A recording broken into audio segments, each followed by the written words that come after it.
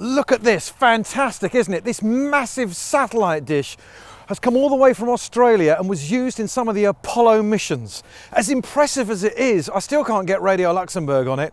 Welcome to An Idiot's Guide to Space. Cue the music.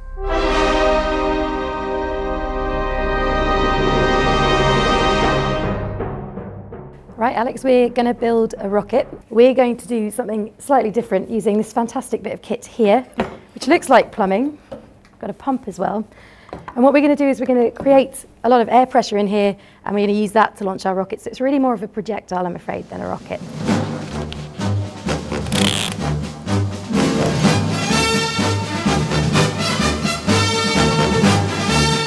Rockets are a great way to talk about Newton's laws of motion and all sorts of physics, and we're going to go and do that, but I think I might get you to make another one of these before we go out to the launch pad. What's wrong with this? It's fabulous! It's an excellent first attempt, but...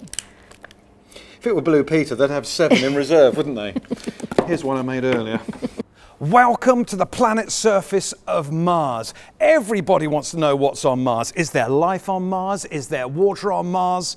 And I've got to be honest with you, this isn't the planet of Mars, because if it is, it's growing silver birches. However, this is where they test the Mars navigational robots. So Aaron, why are you testing this here? So Harvard Oxford is becoming a centre for researching autonomous navigation for the rovers, which means they can drive themselves on Mars, avoid obstacles and arrive to the target location safely. And when will this be on Mars? So we are working towards ExoMars, which is the European Space Agency project scheduled for 2018. That's quite soon then. Yes, we have a lot to do until then.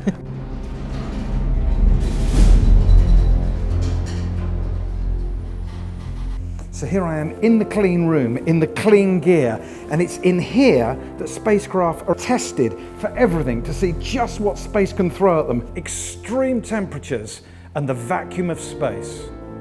When it comes to the end of its life, do you get to press a button called space junk where you can zap it into another galaxy so nothing crashes into it? Every mission has to have a deorbit plan, and whether that's crashing it into the moon... You're allowed to do that? Yep. So scientists can get extra information from launching a spacecraft into the moon. It produces a plume, a jet of material that we can study, and we can understand a little bit more about the moon's surface. Put some effort into it.